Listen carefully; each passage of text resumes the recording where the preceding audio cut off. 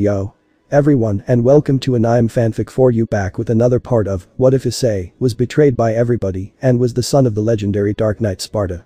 But before we start, please consider subscribe to the channel and give this video a like. Now, let's start to part 2. Mission 2: Labyrinths and Vampire Princess. We currently see our protagonist Nero sitting on the deck of Ryudomaru checking the files about the labyrinth, different monsters from that darkness. Reading it carefully as Nero took a drink of water as he saw the supposed dangerous monster they think or saw in there. Nero. Damn it, the faction are useless, like come on, they only went to the supposed 65 floor, right? How can they guess that strongest monster are there? He let out a loud sigh and lay on the floor as he stared at the night sky before closed them. Nero remembered the time they called him useless, worthless, powerless, and finally deadweight. Those words haunt him more than Rainer could ever be. His biggest fear was those words that hid his inferiority. He beat himself harshly for feeling powerless to prevent the event that have unfolded around him. Such as the death of Asia, the game against Riser, and more with the Gremory group, and felt useless on not doing things better. And when they took everything from him. Nero wanted to get revenge for taking away his supposed sacred gear, but the moment he lost it was also a moment of helplessness. Greg revealed that he was a she named Delia and punched him like a doll and said that he is worthless, and from that point on Nero had a permanent reminder that he is powerless. And now he'll take any opportunity to prove to himself that he isn't deadweight, and now is motivated to prove them wrong. Nero had his eyes open as he felt that Ryudomaru stop all of a sudden before getting up and stretching his body as he take a look to see that they arrived and see a patrol of vampires guarding the labyrinth. Finally, I'm here, thanks a lot Ryudomaru, and go back to the dimensional gap and keep yourself away for Scarlet and Office, you got it. He then heard a boat sound as Nero smiled and got near the deck's edge and jumped style Dante. Hyoudou Mansion. The ex-harem girl we're currently satisfying their future husband Ash with their body and trying to get full with him as Ash was given a face like he was filled in luxury before they took a short break. Ash is a young man with black hair and blue eyes with an average body weight, and now he was smirking as he saw his women being marked by him as he pets his partner Delia. To think I get to have fun with the women I love is amazing. I wonder why couldn't the Banished do anything with such a lovely ladies, such as yourselves. Delia. Let's not talk about that worthless ex-partner of mine, has nothing compared to you, she said, enjoying the pets. Tiamat. Yeah, he's not true dragon, he was a wimp who couldn't even take us, but you on the other hand, it's amazing, our dear Ash, she says, trying to push her breasts on his back. Office. I regret him ever being my first friend, with no change in her expression, only the blush in her cheeks. Asia.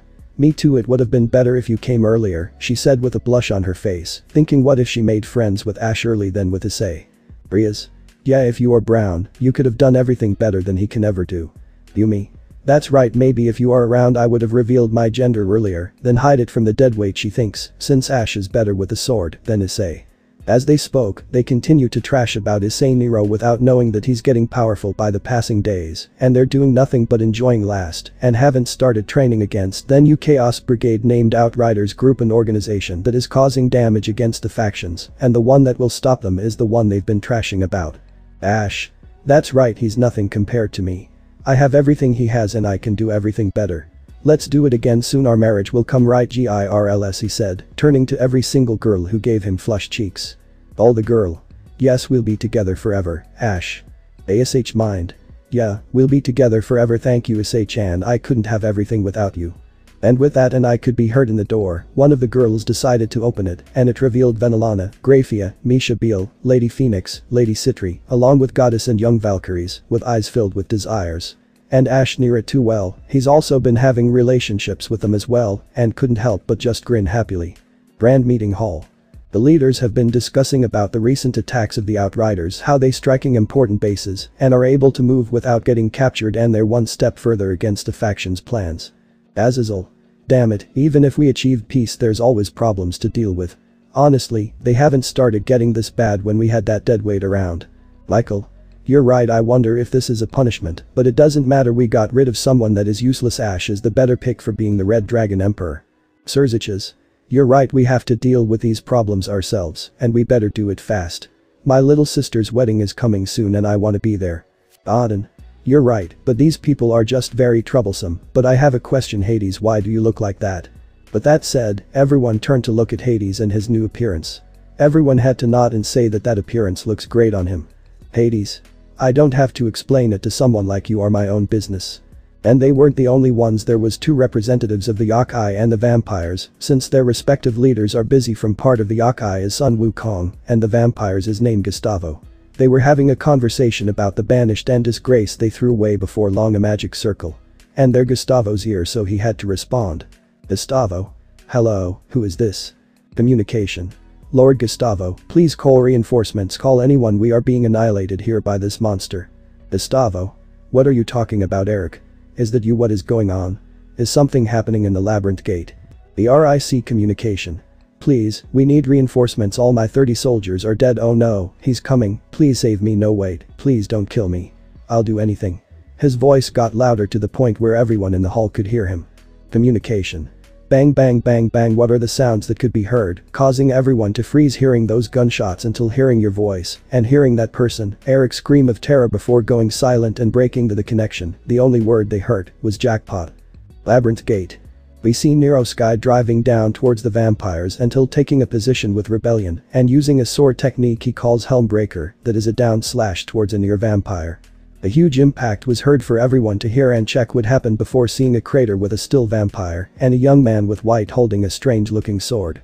Everyone was watching the scene with confusion as the vampire who is still standing like a stone before one called him out. VAMPIRE8. Hey Jack, are you okay?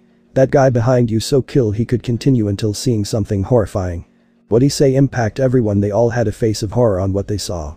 What they saw was that the name Jack was moving in half, yes, he was cut in half from the bones and flesh as blood slipped out like a fontina until the young white hair boy was checking his sword as he wiped the blood away with a slash as it spilled down on the floor. Then ERO mind. The normal person wouldn't be alright killing peoples like this, I don't feel anything, no sympathy, shame, guilt, I got cold He was so concentrated on his thoughts that one vampire start walking towards him with no fear, except if you count his legs trembling. VAMPIRE23. Hey asshole, the hell did you do to Jack? Seeing that he was being ignored, he let the angry rush in and start get ready to swing his sword at Nero, but I'll make you tremble in Apo. Honor. Bang. The sound of a gunshot was heard, and the bloodbath began where Nero shot his bullet at the 6 vampires in the chest or head with a hard struggle of missing shot that weren't hit their mark perfectly and missed, but still killed them because the bullets were sliver bullets. Nero was fully concentrations on killing his enemy with Donner and Schlag. After being nearly hit with a magic attack, Nero slipped onto the ground. Seeing a group of 10 coming after him, he decided to make a magic circle and use transmute at the ground, catching the group's feet and getting them stuck. As Nero inhaled Samara's fire gathering in his mouth. Nero. Fire Dragon Roar. A large stream of fire was releases towards the direction of their stuck vampires before the fire, enlarging it itself further and strike the vampires with such high power fire that incinerated the up body of them into charcoal. Nero turned towards the 18 vampires that are left before getting ready to fight. He let out a cough, and the reason was because he's not used to using Fire Dragon Roar, mainly being that is not a dragon anymore and has no dragon aura, just using a magic base attack that hurts when release the attack. In order to get the aura of a dragon would be doing the same thing as Siegfried has done. Kill the dragon. As the vampires saw how Nero was coughing, they immediately forecharged towards him, but immediately were sliced from the head. Weil turned his head to the side to notice a couple 3 vampires planning to teleport away, either to get reinforcements or spread the word about him. Without any hesitation, Nero immediately gunned them down before they can escape. And then started to blocking attacks with Rebellion from another group of 9, seeming to take a formation with 3 mages on the rear and 3 tanks in the front, with a strike force comprised of 3 who seemed to be better in combat. Nero always getting a rough time with the 3 strikers and the mages who started by attacking him from the rear, putting him to the defensive, immediately getting pissed off. Nero stabbed Rebellion onto the ground and cleansed his hands together as a bright light emerged from his hands. He was using another Dragon Slayer magic attack. Nero. White Dragon.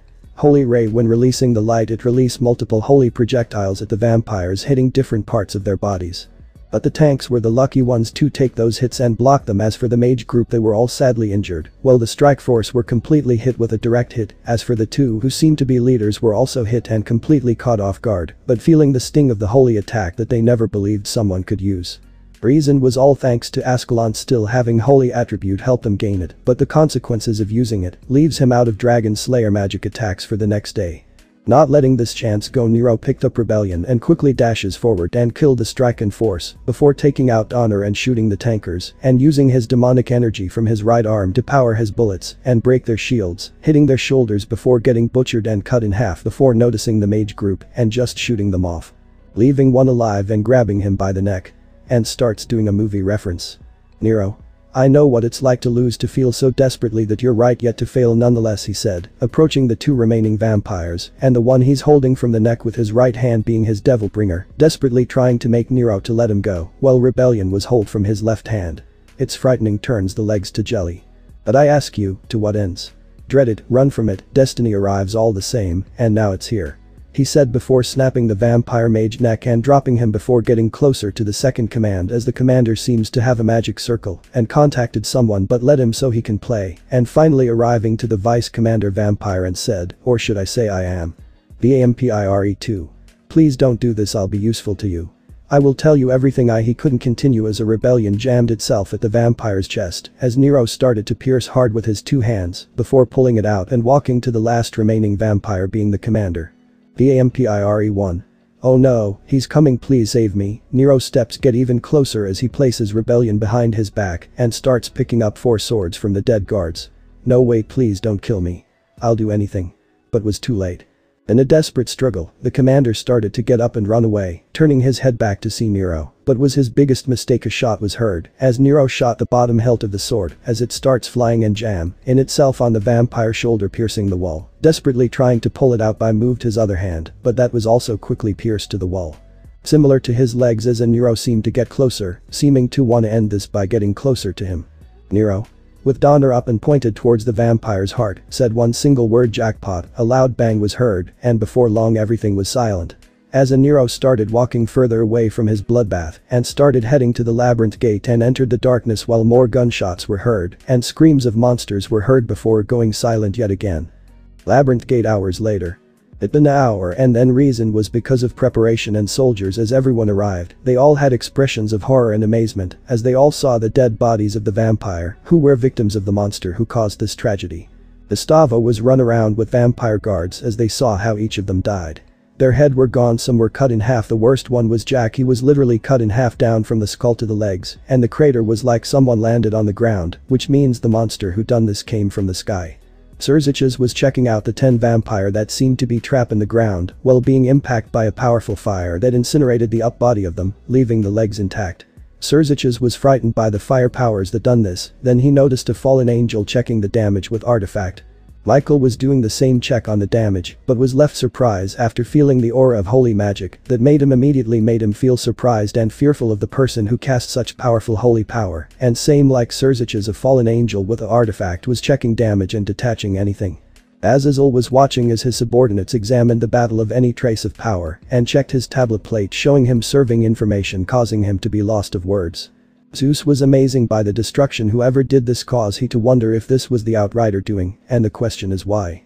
Odin had a face like he wishes that this never occurs towards Asgard, thinking of his citizens being butchered like this is a bad taste in his mouth. So he watched Thor on his opinion, but he probably thinks he could take this monster down. Sun Wukong was read the Kai, and what he sensed was a terrifying. It was like seeing a demon that screams power, and it's growing fast. Thor was surprised by Nero's strength, but just examining the destruction he could tell Nero need more training, and if he desired, then he'll try Nero to be more strong. Hades was smiling, has been collecting the souls of these poor souls that come across the demon path. Inside the labyrinth. We currently see Nero smashing, slicing, shooting his way past every single monster in this labyrinth. He did, however, stop to face one to get experience on how they move and what their weaknesses are to get stronger by letting his body move on its own by its instincts. And now he has currently. Around the 65th floor of the labyrinth, where right in front of him is a monster named Behemoth, and behind him blocking his exit were a group of skeletons named Trom soldiers that he had seen around the 38th floor. And now he was getting ready to fight with Rebellion on his right arm and Donner in his left. He began to start taking care of the skeletons, completely ignoring the Behemoth, in which made it angry and started getting ready to charge, while Issei completely massacred the skeleton army to the point where he accidentally stepped on some bones and breaking them. Then all of a sudden the Behemoth finished its charge and started trying to ram him down, but then it stopped. Reason why is because it was being held by the horn by Nero Devilbringer, as Nero jumped in the air while holding the Behemoth and smashing it down to the ground, leaving a huge impact on the ground and having half of its face in it. Then Nero threw it up in the air until then it came close to the ground and gave it multiple punches around its body. But one final move would end this all, and it was none other than a jam from his fist towards its head, basically snapping its neck and being launched off the bridge. Nero. Bye-bye. he said, while pulling out Donner in the direction of where he tossed the behemoth, then bringing Donner close to his face to the point where he imagined bowing off smoke from the barrel. Scum. Grand Meeting Hall. We're currently with the factions all surrounding a table, each of them having great expressions, but they weren't all alone. They included some of the heirs of Devil family, who are part of DXD, and now each of them didn't know what to say, or how to start this conversation about the massacre that happened near the labyrinth, but one person stood up, and it was none other than Azazel. Azazel. Alright, listen up everyone, a massacre, or should I say a bloodbath, happened at the location of the labyrinth. We do not know who was the suspect, but this person carries a lot of power, or maybe they were just an organization, but even so their strengths could be seen by these images, he said, showing off all the images of all the damage that Nero has done.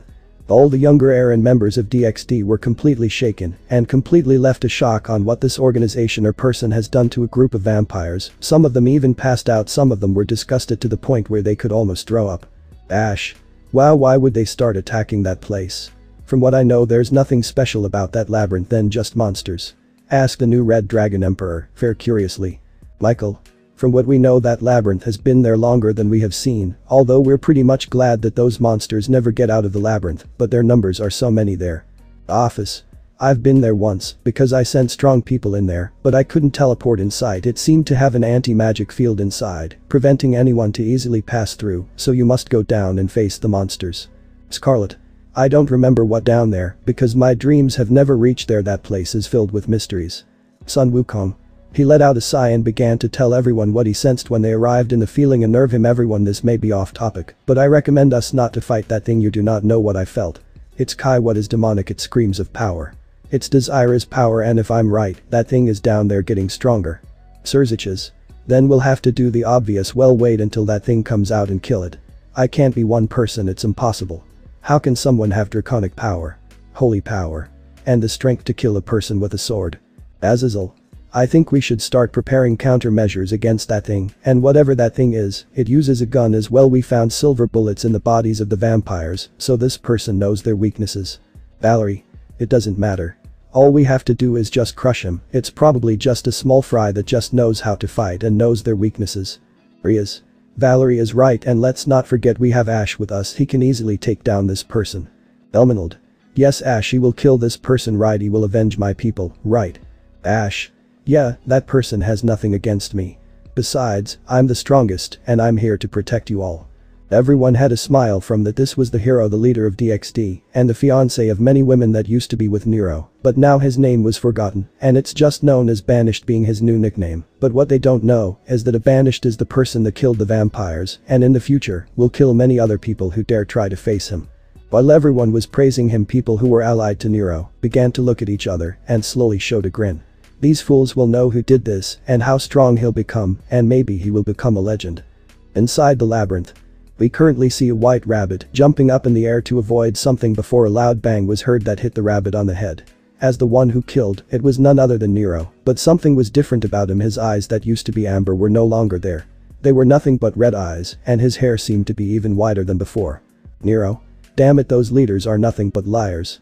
He technically yelling in this abyss of darkness, and his reason was normal. He made it to the 100th floor, and it turned out that they're a lower level in this labyrinth. I should have never trusted their information. Like seriously, this place might have 200 or more. He said, as you continue to move forward. Well, you'll probably be asking what happened to him. Well, let us go back a few days later. Before Nero arrived to this floor. Week before. We currently see Nero sitting on the ground wall checking on his supplies, as he's been collecting several minerals and material from this floor. Everything was great, but something was missing, something very important, and it was none other than food. Nero? Damn it, I'm gonna starve to death down here. There's nothing to eat, and if I go back, there'll probably be guards waiting for me. What should I do? Talking to himself, he didn't notice a monster coming right behind him, letting out a roar. As Nero turned around, he immediately began to transmute and start transmuting himself down as he gave the monster the middle finger. Nero went down enough the point where the monsters can never reach him. The further down he went, he felt something and felt the room suddenly got brighter. He quickly decided to transmute the ground big enough to see what's going on, and what he saw left him speechless. What he found was a rock the size of a basketball that radiated a beautiful light. This mineral was buried and fused with the surrounding rocks and released a liquid. A beautiful and mysterious stone. The mineral emitted a darker blue light than aquamarine. This stone was actually known as a divine stone. The divine stones were rare crystals and considered one of the greatest historical treasures in the world. The angels considered them a lost legend. The divine stones were created when a large group of magic came together and crystallized over 1,000 years. They were between 30 and 40 centimeters in diameter, and then, over a few hundred years, their saturated magic was liquefied and poured back into the earth. The liquid they secreted was known as ambrosia, and it healed all wounds. It could not regenerate missing limbs, but it supposedly extended one's life as long as it continued to drink it, and it was also known as the elixir of life. The legend said that God healed the masses with this same ambrosia. Nero. He was laughing and national treasure in his hands. Hahaha, I think something like this would fall into my hands right now. Honestly, Michael would want this, but too bad it's mine.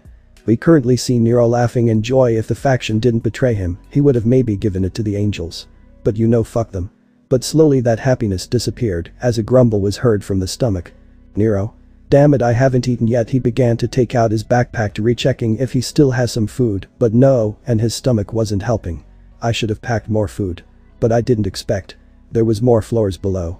Nero, who is currently thinking on how to get more food as options were limited, either he returns back and restart going down, or he has to find food here, but there is no food in this place. Wait a minute, their monster couldn't eat them. But he remembers something very important: when a human eat the meat of the monster, but his stomach growls again, so he ignored the memory, and so he began to transmute the area big enough to be a cave, until finally reaching the top and was greeted by two monsters, fighting each other, that being a rabbit and a bear. When those turned to look at Nero, they gave him a growl, but that didn't work against Nero, who took out rebellion and threw it, jamming itself into the skull of the rabbit. Seeing how his lunch was brutally killed, the bear started acting with its instincts and was going to run away, but sadly, you can never run away from a hungry beast. Nero. You ain't go anywhere, you'll be my food. He began to run while dragging the bear's face hard on the floor. Then Nero hit him against the wall again and again without stopping. Finally, while he was still holding it, he joined his demonic power and destroyed the bear's head with his devil bringer. After finishing his beatdown on the bear, Nero took out a test tube made of stone out of his pocket. He quickly drank the contents and felt his body recover. Once recovered, he put the bear's body next to the rabbit as he picked up rebellion and continued to drag the bodies. Few minutes later. In the cave where Nero had been for the last few days, you could hear the noises of a person chewing and swallowing desperately. The little light emanating from the stone showed the body of a white bear lying on the ground, as well as that of the white rabbits, and in the middle of those bodies was Nero eating the leg of one of the rabbit and one of the arms of the bear. Nero. He munching and swallowing the meat. Imagine that in all this time the bodies of these two bastards remained as I left them. It's lucky, this way I have more easy food. Nero drank some of the water from the stone to pass the raw meat he was eating. After so many days, he didn't care what it was as long as he could eat. Nero.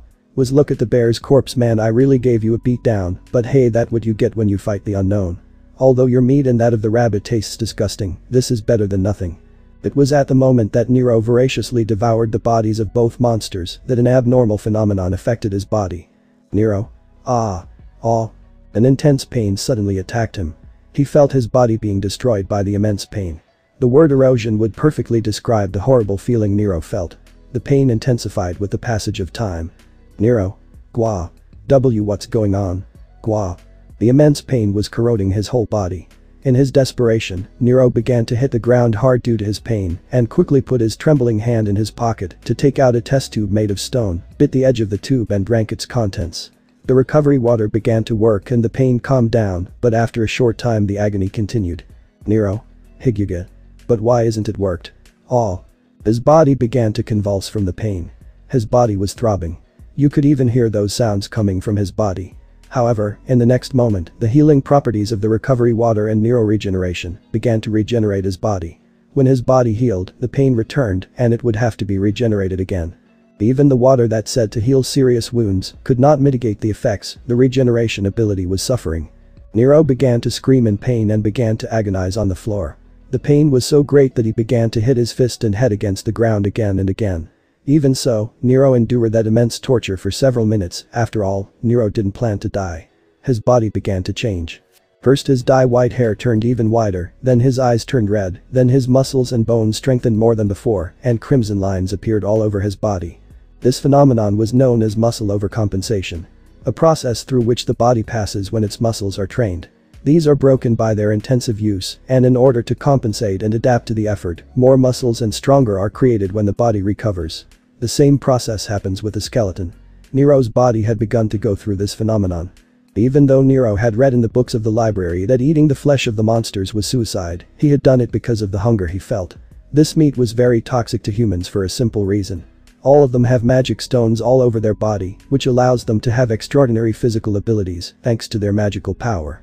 Now, while Nero was dying of pain, inside the body this magic had begun to strongly cover his muscles and bones. This magic was called special magic. This did not require any magic circle or enchantment to be used, in addition to the fact that it used to be unstable. This type of instability would be fatal for humans, since from the inside, the poison would corrode their body, destroying all their cells. In the past, anyone who consumed demonic meat would end up shattered into pieces and dead. Right now it would not be uncommon for Nero to end up dying to eat that meat, but what prevented this from happening was Nero regeneration ability and the water known as ambrosia. These were things that kept Nero alive. Because of this, his body was destroyed and healed over and over again.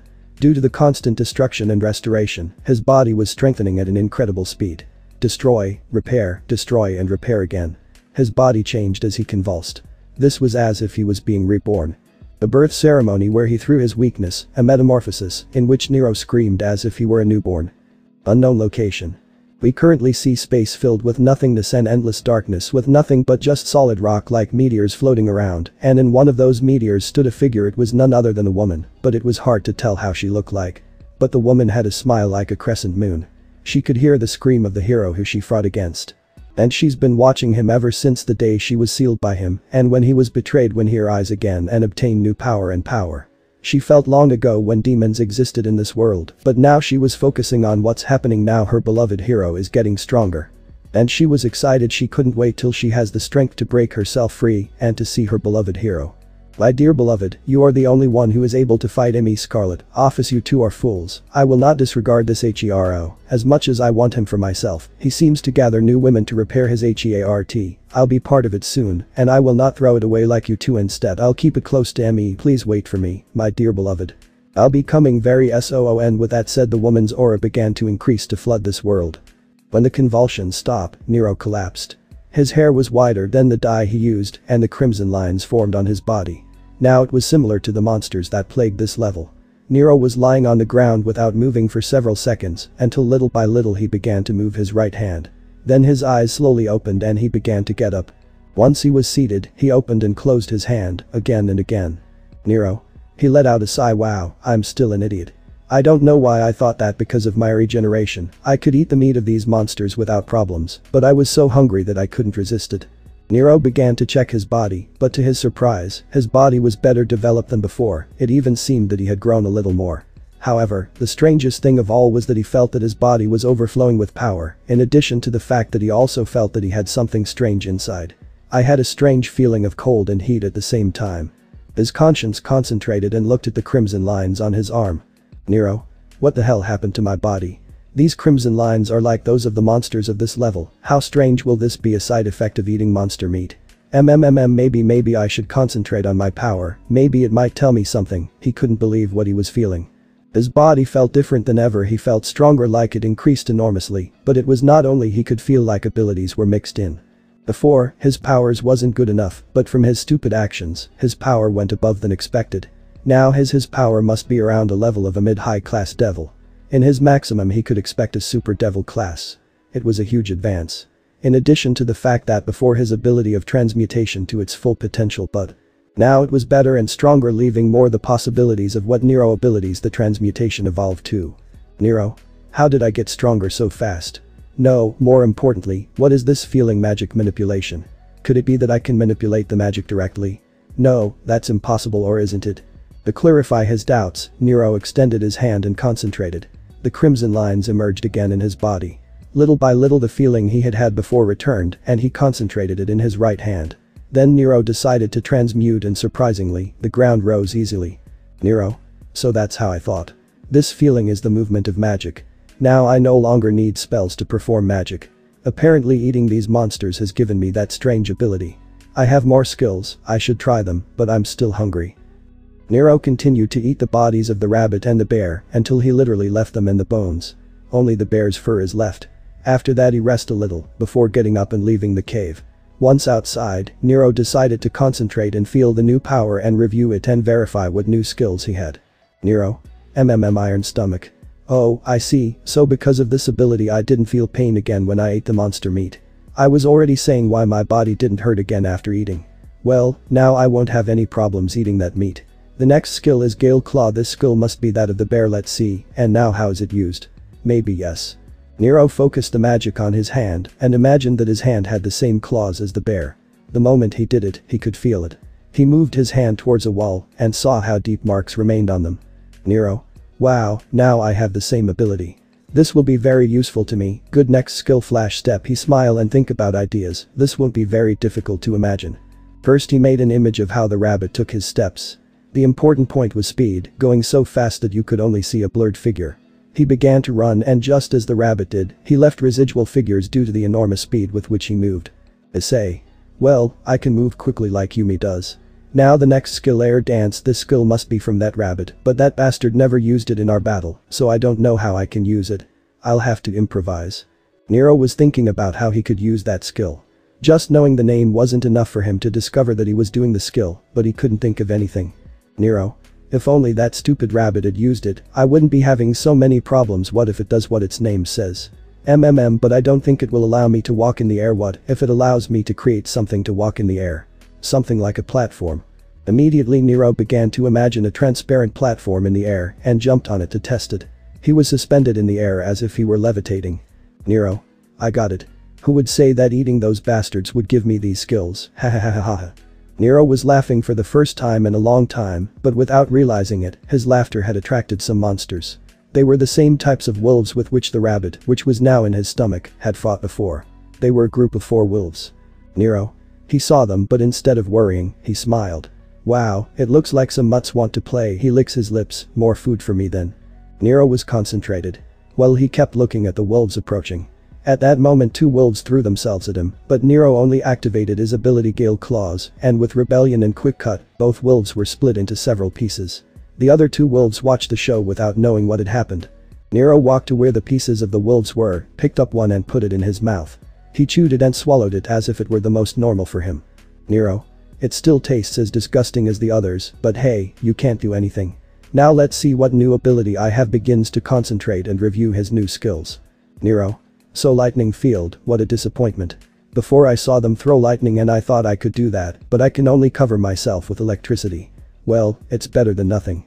In addition, it seems that since they're the weakest in the place, you do not raise my power at all. She then began to shrug his shoulders. At least they will serve me as food.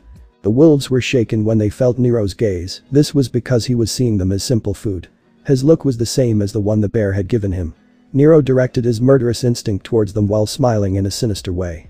The wolves realized the danger and tried to flee. Unfortunately, Nero used Flash Step and in a few seconds he stood in front of him. Nero. He smiles gently, but it was terrifying. Were you guys going somewhere? Nero transmuted the ground and made 2 thick and large arms appear that imprisoned them. The wolves tried to get rid of them, but it was impossible for them. Nero approached them and with a quick movement, he tore them apart. Nero. Well, today was a great day. I got new skills, I quickly am getting stronger, my power increased, and I got a lot of food. I also discovered that if I eat monsters, I can increase my strength, power and get new skills. Yep, it was a great day. Nero picked up the pieces of the wolves and went quietly to his cave. A few days later. It's been several days since the discovery of eating monster meat. Nero had continued to go down levels, one after the other. From the level of the tar, a total of 50 levels had descended. With his skills, weapons and his ambrosia he had advanced quickly. Although there was a time when his life was put at stake, thanks to the ambrosia he had managed to get out alive. One of these cases was when I was on a level that had the ground covered in poisonous fog. There was a 2 meters frog, rainbow colored, that spit out a poison that caused immense pain, very similar to the one he felt the first time he ate monster meat. And there was also a moth that spread scales that caused paralysis. Fortunately, for that type of case, he had installed in his molars small chewable containers that contained ambrosia. Thanks to that, he survived at that level, and there was a feast of moth and frog. It is worth mentioning that when Nero placed the chewable containers on their molars, he could notice that his teeth had begun to change, but he did not give it much importance and continued to move forward.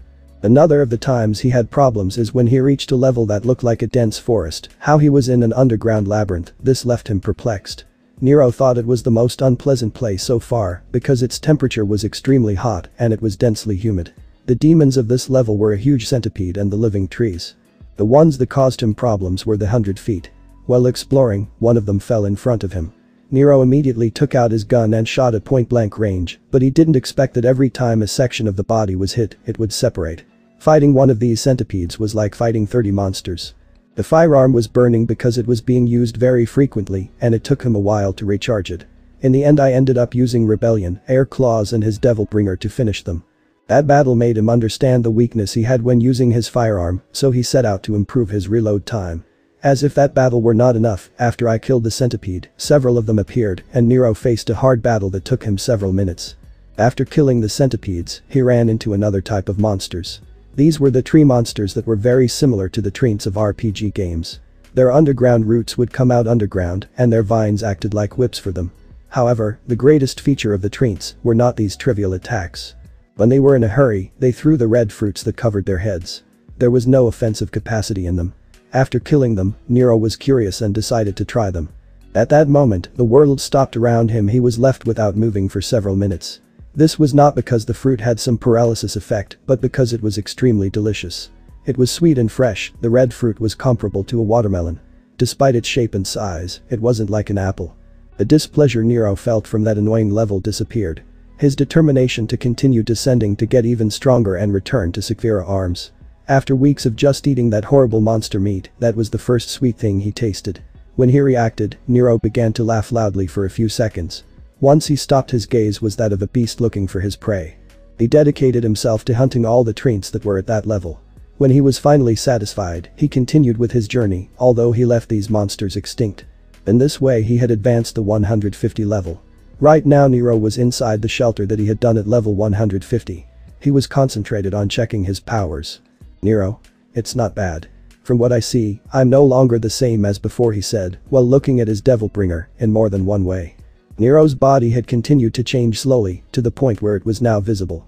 His nails had become claws, and his Devil Bringer had begun to change and get stronger. Nero, I guess this is because I don't have stable control of my power, or maybe my body is simply adapting to my situation and is changing to help me survive. He let out a sigh. The truth is, I have no idea. But it's not like it's important. Nero got up from the ground, put his guns in the holster of his red coat, Rebellion in the holster of his back. This time he had made a bag with the skin of another monster, and there he only put some grenades that he had made, as well as several containers of ambrosia. The reason Nero was getting ready was because he had discovered a strange structure at that level. It was a space around the area that was creepy. At the end of this peripheral area, there was a huge steel doors. Nero, is this a way out? No, there's some stairs over there, he said as he let out a sigh and looked at the huge steel doors were. Well, he was going slowly but surely, and when he arrived he began to analyze it, in addition to noticing the two statues with swords in their hands. That gave him a very bad feeling. Well, I have no idea what to do, and for worse, those two are obvious that they will get up and attacked. Brother, look. After such a long time, we finally have company. Upon hearing that voice, Nero fixed his gaze on the top of the statues where he saw two pairs of eyes. One pair was blue and the other red. I see, this time the voice came from the statue on the right. What if we amuse our guest? You're right, we have to be good hosts. What do we do? Well, the two creatures that were on the statues were talking, as Nero began to lose his patience since all he wanted was to pass, but with so much talk, he could not even hear his own thoughts. Let me think, we have to come up with a good strategy. Nero? Puff sighed the white-haired boy as he moved from side to side. Brother, our guest just sighed, said the blue-eyed creature. Sighing? And what is that? Asked the red-eyed creature. It's something that humans do when. Nero? I'm already tired, exclaimed Nero. Are y'all never going to shut up?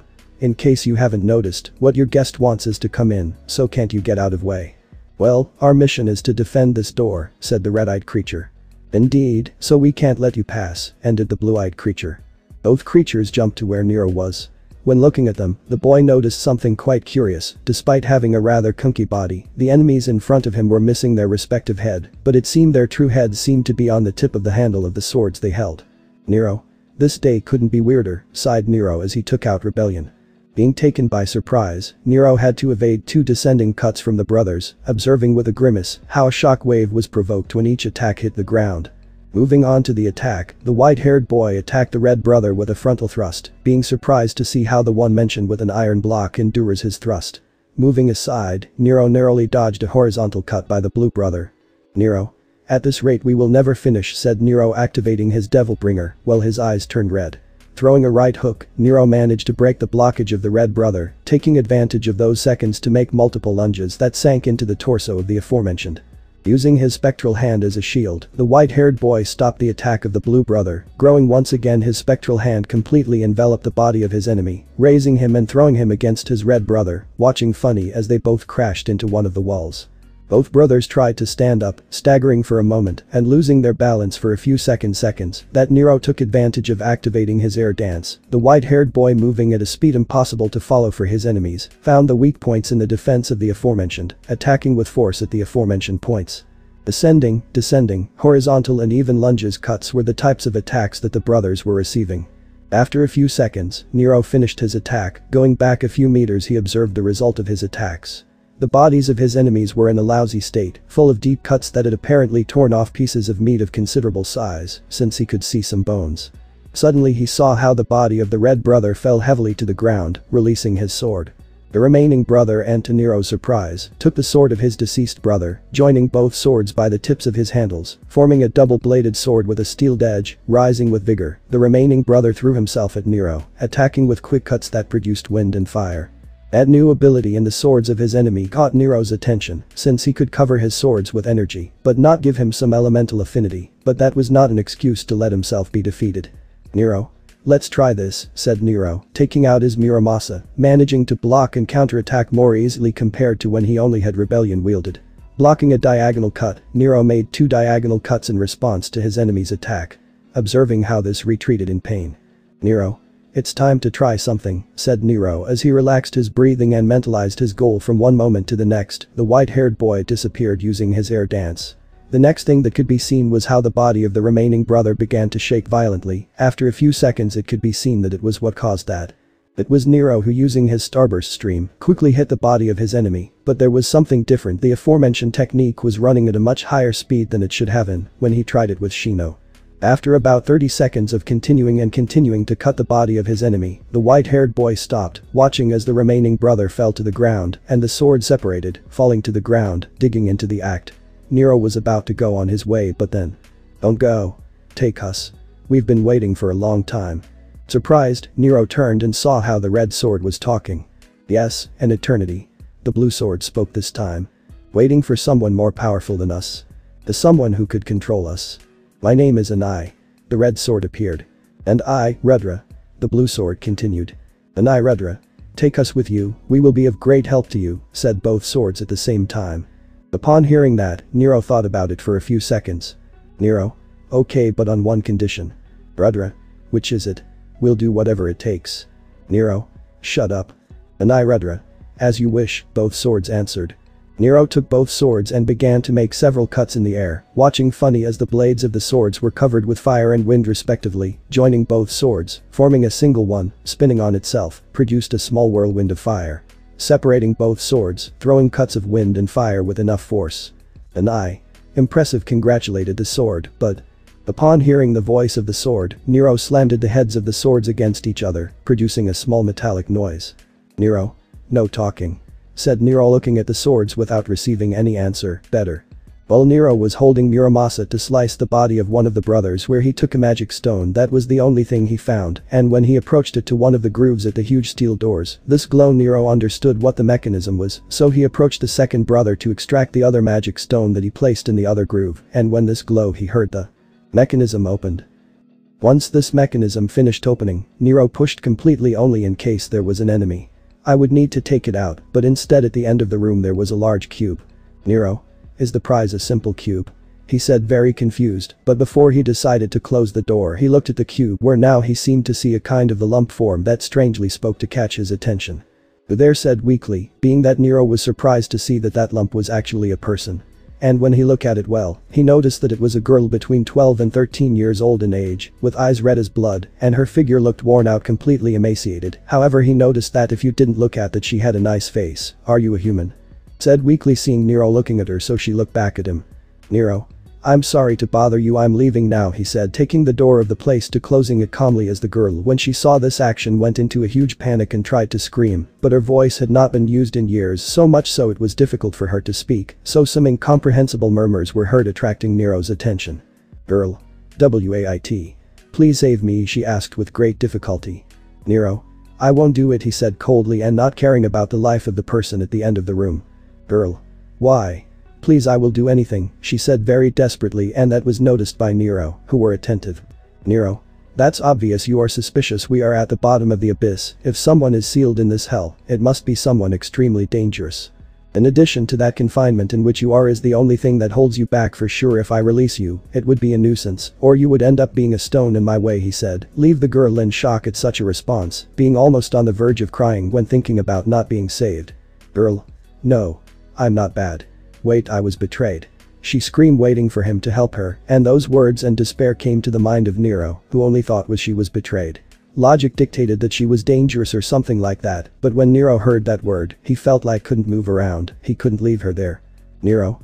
Just for this time I will ignore the logic." He let out a tired sigh to walk in the direction where the girl, who looked at him very surprised, and when she saw that he arrived where he just sat on the floor to look at her. "Listen to me carefully for this occasion, I'm ignoring my new self, and I'm acting like my old self, so if you want me to get you out of that thing you have to explain to me why you're locked up here, do you understand?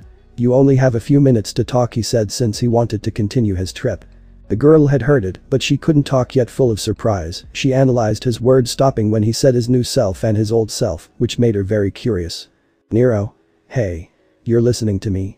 He screamed, a little angry at not hearing the girl explaining anything to him. "If you won't say anything, better I'll go," he said, already getting up from the place in the direction of the door, and she noticed that he wouldn't hesitate for a moment, implying that he would go through that door, so she hurried to talk. "Girl.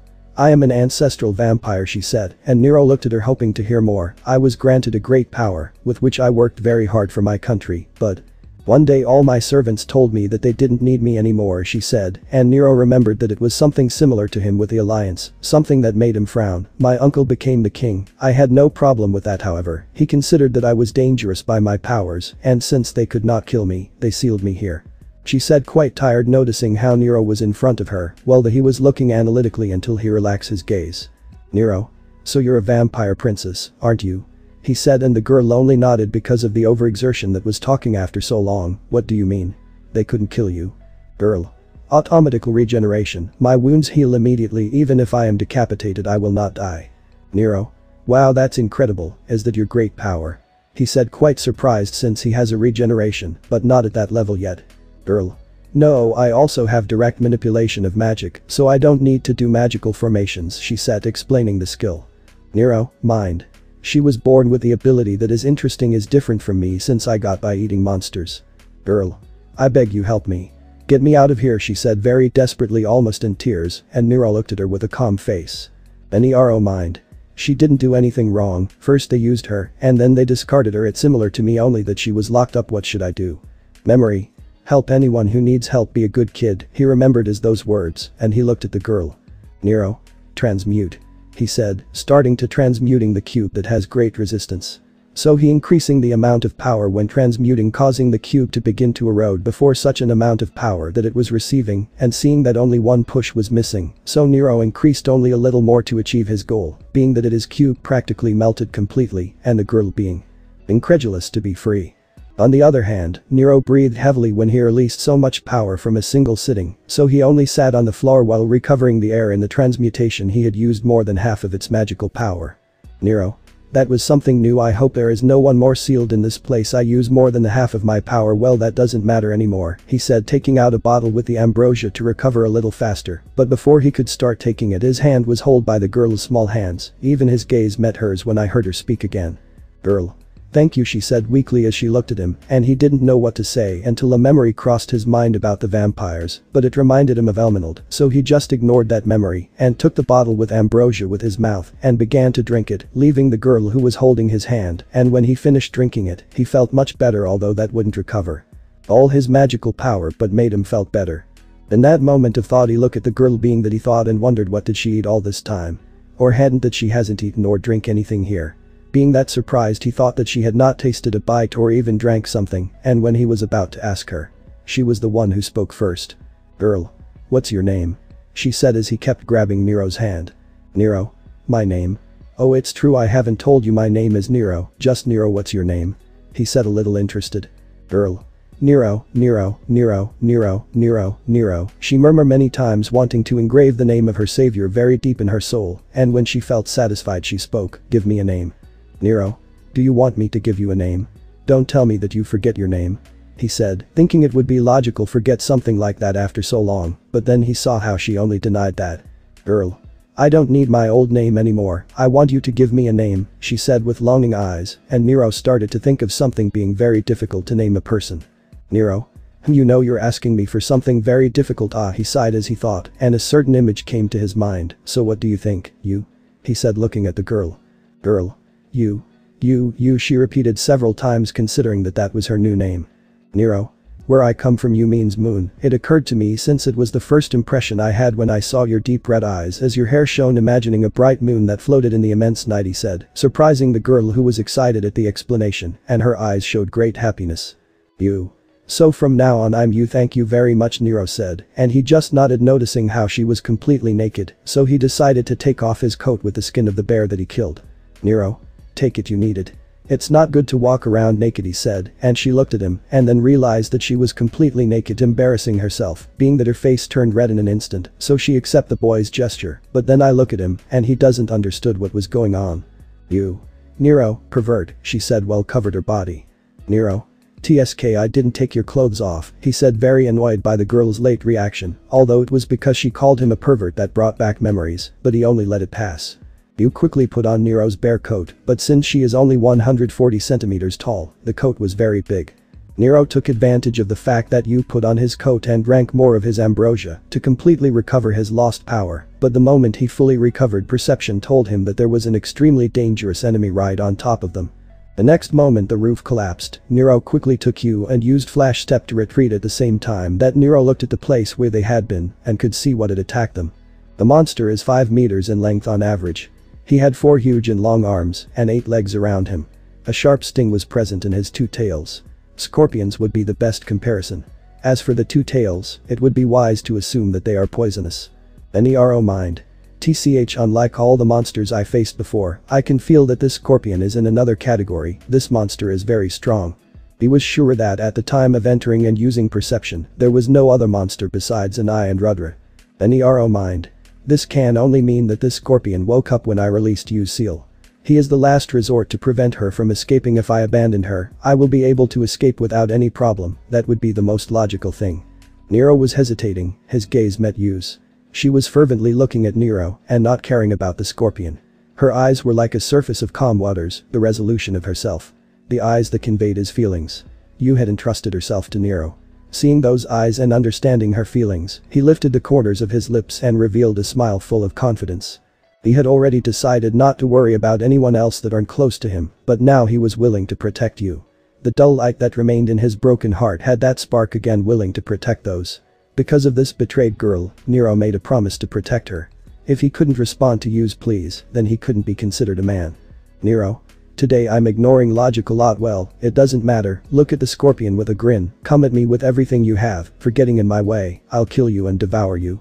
The moment Nero made that statement, he quickly took the little ambrosia out of his bag and gave it to Yu to drink. She was with her watery eyes when she was forcibly fed with a strange substance, but she was surprised when her vitality was being restored. Nero. Yu, I need you to get on my back and hold on tight. As he had hugged Yu with his right arm, he lowered her so that she could climb on his back and hold on tightly. He knew he couldn't fight 100% if he had to protect her, but he had no option. Hold on with all your strength, Yu. Despite continuing, she clung to Nero with all the strength she had. The scorpion was not patient, so he shot a purple liquid from his sting. Nero evaded it by jumping quickly to the side, but kept his gaze in the place where the purple liquid fell and could see how it melted. He put himself in a safe place and began to analyze the scorpion. Nero mind. It has 2 tails. One shoots acid and the other I still don't know what it does. While Nero was in his thought, he took out his guns and began to shoot at the scorpion. A bullet traveling at 3.9 kilometers per second hit the scorpion's head and exploded. Yu, who was on his back, was surprised. With a weapon that she had never seen before, he fired a flash of light. There were no signs of magic. Rather, it seemed as if a thunder was running through his right hand without the use of a magical formation or an enchantment. In simple words, Nero was like you, capable of manipulating magic directly. They were the same, and both were in the abyss. She ignored the scorpion and concentrated only on Nero. On the other hand, Nero was using air dance to move in the air and avoid acid easily, but he had a gloomy expression for the first time since he ate the bear. Using perception and magic perception, he knew that the scorpion didn't move. He knew that the scorpion was about to do something, but he didn't know that. At that moment the scorpion's tail was growing, and its huge sting, which was pointing at it, shot at an enormous speed. Seeing this, Nero was about to dodge it, but when he was going to do it, the sting exploded in the air and turned into pellets. Nero. Shit, he quickly began to shoot the pellets and used steel legs to destroy with kicks those that his firearm could not. Then he saved his firearm and instantly took out one of his grenades and threw them at the scorpion. This one exploded and covered the scorpion with burning tar. This grenade was one of the new inventions he had made with the tar that he picked up from the level of the shark. Once this tar began to burn, it would burn at 3000 degrees centigrade. The scorpion had been wounded by the grenade, but at the same time he was looking angrily at Nero. Scorpion. Kishaya. The scorpion threw itself towards Nero. As it stretched its forearms as if they were cannon shots. He dodged one making a jump, another using flash step, another giving a boosted kick with steel legs, and the last one evaded with a jump. Having dodged all his arms, Nero turned his head to see if Yu was still clinging to him. She had used all her strength not to let go and keep clinging. Seeing that she was still well, he used flash step to quickly reach the scorpion's back and took out his firearms and then started shooting without stopping. However, this only caused scratches. Understanding that his firearm did not have enough power, active Gale Claw, his claws were distorted and he began to attack, but like his firearms, he only caused scratches on that resistant shell. The scorpion got tired of receiving Nero's harmless attacks and raised his tail to shoot them pellets. He jumped and dodged, staying in the air with his ability Air Dance, threw another incendiary grenade at the scorpion's back. That would keep him busy for a while. Then he mind. That thing has two tails, one that throws pellets and the other acid, in addition to having a hard shell. My weapon doesn't have enough power to hurt it, Gale Claw can damage it, but if I want to do it, I must use more magic, and I'm not sure if this scorpion has another hidden trick. Well, I think I'll be safe. Nero. You, hold on tight. You. Using his air dance and flash step skills, Nero threw himself towards the scorpion's face. He quickly covered himself with his forearms without knowing that he was counting on him to do that. As he quickly approached the scorpion, Nero began to fill his lungs with air.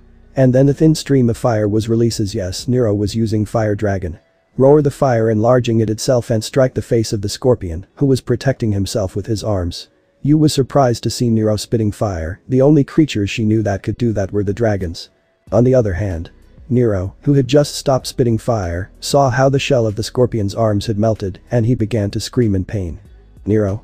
He had a smile of pride. This is the fire learned to kill a dragon. I haven't tested yet, but I believe I can kill a dragon with it. And now gathers power in his right hand Devilbringer. The light emerged from the Devilbringer, appearing a second arm as he starts punching brutally, giving it some good combos.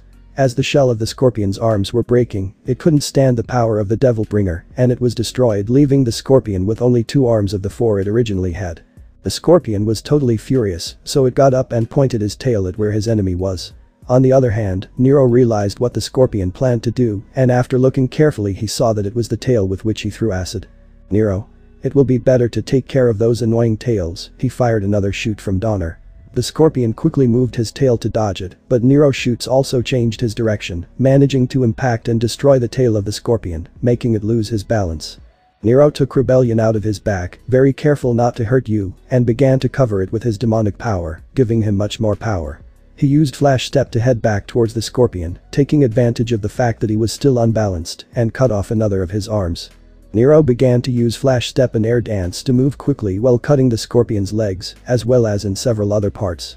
Now the large shell that the scorpion had could no longer withstand the attacks of rebellion wrapped in demonic power. Nero also kicked the scorpion while using steel legs to unbalance him every time the scorpion wanted to use his tail to throw pellets. He also spits fire to weaken some parts of the shell. Yu was very surprised to see Nero's true strength. In a short time Nero had cornered the scorpion. It was only a matter of time before the scorpion was defeated, but he made a serious mistake. He trusted himself, and just as when an animal is cornered, it is capable of all, the scorpion was no exception. Suddenly a powerful cry came from the scorpion. Scorpion. Key. Nero felt chills run through his body and immediately tried to withdraw with flash step, but it was already too late. The surrounding terrain began to vibrate and countless fragments were expelled from the earth. Nero. Damn it. This was a complete surprise. Nero was going to escape desperately in the air, but he twisted his body to protect you from an approaching fragment. This action caused his balance to be broken. He was able to dodge using rebellion and steel legs. When he was dodging, on the edge of his vision he saw the scorpion shoot his pellets quickly. Nero's face became stiff.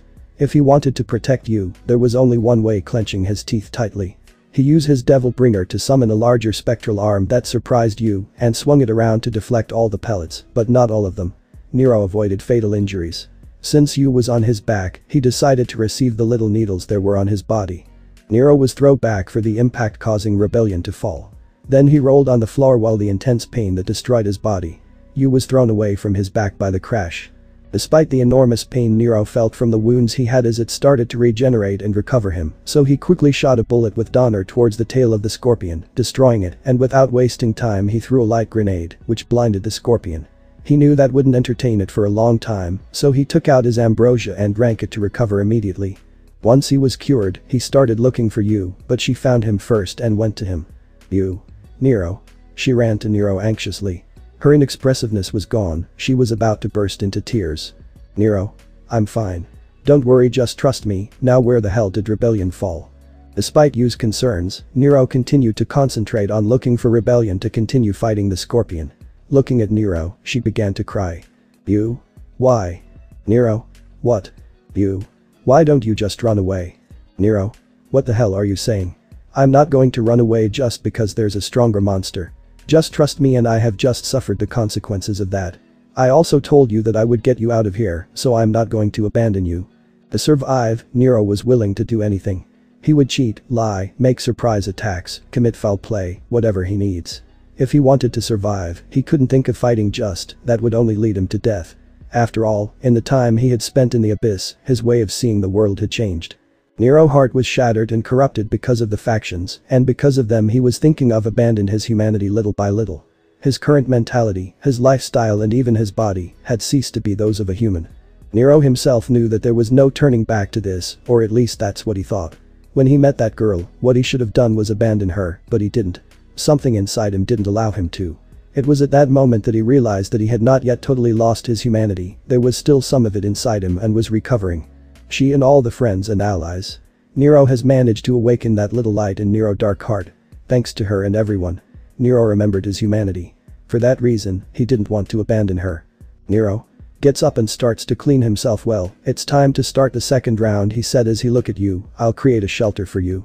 He placed his hand on the ground and transmuted some walls around you. With that done, he turned his gaze to the scorpion. This one had already recovered and had found it. You? Wait. I can. Nero. He take out some containers, drink them, you will recover with that. I'll take care of that thing and protect you, he said, show a warm smile like the past.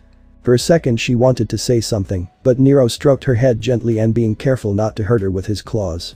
She blushed when she felt Nero's caress and couldn't say anything. Nero advanced to where the scorpion was. The scorpion stared at him angrily. Scorpion. Kisha. The scorpion's cry echoed. Waves began to form on the ground around him, but Nero didn't stand still. He made a huge jump and stayed in the air using air dance. He quickly glanced at the place where he had made the shelter for you and could see that it was still intact. To make it resistant enough, he put several layers on it and made sure it is very thick. Nero. Let's get this over with. Using flash step, he threw himself at the scorpion and threw another grenade at him. The scorpion eluded him. He already knew Nero's attack style, or so he thought. What had been thrown at the scorpion was just a rock. By the time he realized the deception, it was already very late. Nero had thrown another incendiary grenade on the scorpion's back, making it burn, but that was not all. He put together his demonic power and shoot the scorpion with several shoot from Donner and Schlag. Nero landed on the ground breathing a little agitated. When the tar finished burning, the scorpion was seen. The scorpion was very hurt, but I still wasn't completely defeated. At the moment that Nero was about to attack again, but he saw you leave the shelter he had made.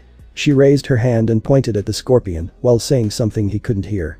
At that moment, Nero felt a shiver run through his body and jumped with all his strength to get away from the scorpion. A second later, a pillar of bluish-white flames of 6 to 7 meters in diameter formed over the scorpion.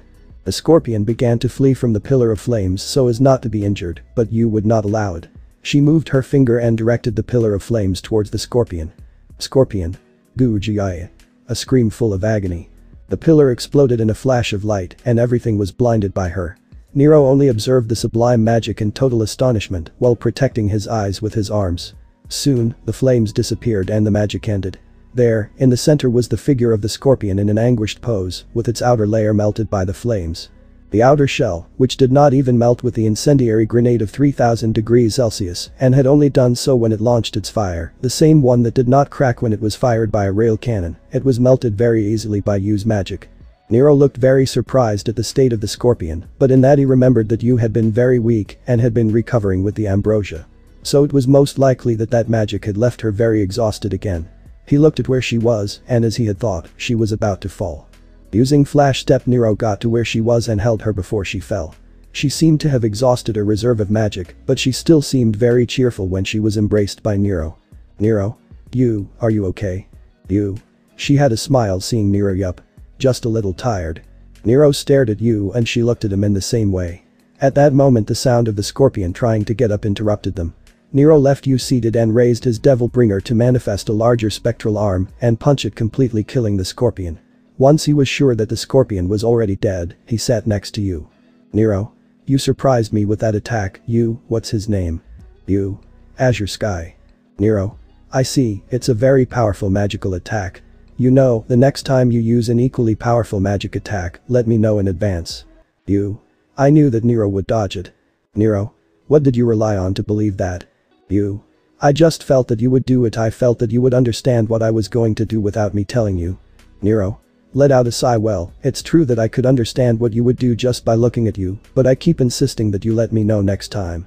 I don't want to end up like that scorpion. Yu. I will do it. Nero. Well, it's time to go. Can you stand up? Yu. No, the strength that I recover I use for that attack. Nero. Despite having drunk all the ambrosia I gave you, haven't you fully recovered yet? How strange. Yu. There's a way to recover faster, she said, staring at him. Nero. What is it? Very curious. Yu. Drinking blood. Nero. It's true. You're a vampire, so it makes sense for you to recover faster that way. Well, then, what are you waiting for? Yu looked at him in amazement. It was the first time that someone offered their blood. She crawled towards him and sat on his lap and then timidly bit his neck. Nero felt how his power was being drained from him little by little. He just hugged her and waited for her to finish. For a moment, Yu trembled, but soon buried his face deeper in his neck and burned it strongly. Maybe it was his imagination, but he thought she was happy. Maybe because it was the first time she tasted blood in many years. After several minutes, she finally separated from him. In doing so, she licked her lips with a delirious expression. Nero was fascinated, even though she had a childish figure. Yu's skin, which was previously emaciated, disappeared completely, and now her skin shined like white porcelain. The color returned to her cheeks, and it seemed to be a dreamy red pink. The crimson eyes emitted a warm light. His small thin hands caressed Nero's cheeks. Yu. Delicious. For a second, Nero had a slight shiver when he heard her say that, but he recovered quickly and stood up. Nero. I guess you're better now, aren't you? Yu. Nero. Well, then, let's pick up what's important and get out of here. Nero approached the scorpion and cut his flesh, then picked up everything he could from the shell. Yu didn't know why he did that, but she still helped him. Now that he had drunk Nero's blood, she had superhuman strength. After finishing taking all the flesh of the scorpion, he picked up rebellion and went for the flesh of the Issei and Rudra. The mansion said cannibalism, making him bang their head again, and the surprise that two-sword can talk. Once Nero had everything, he returned with Yu to his base. She walked next to him and from time to time her eyes met, but he quickly ignored it and continued walking. Nero didn't know when his journey through this labyrinth would end, but it seemed that he acquired a new and reliable companion. That's it, guys. Thanks for watching and supporting us. See you in the next part.